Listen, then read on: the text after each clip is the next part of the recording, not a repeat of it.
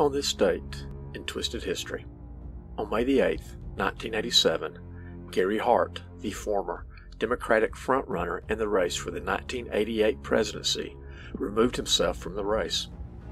What happened to force this photogenic senator from Colorado to quit? Donna Rice happened. Donna Rice was a very attractive professional party girl, ex-sometime model, who was having an affair with Gary Hart.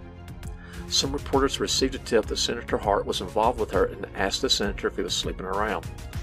The senator blew up at the reporters and dared them to put a tail on him and follow him around. He said he was innocent and they'd find nothing. So they did, and within 5 days they had pictures of him with Donna Rice on the yacht Monkey Business that were taken in March 1987.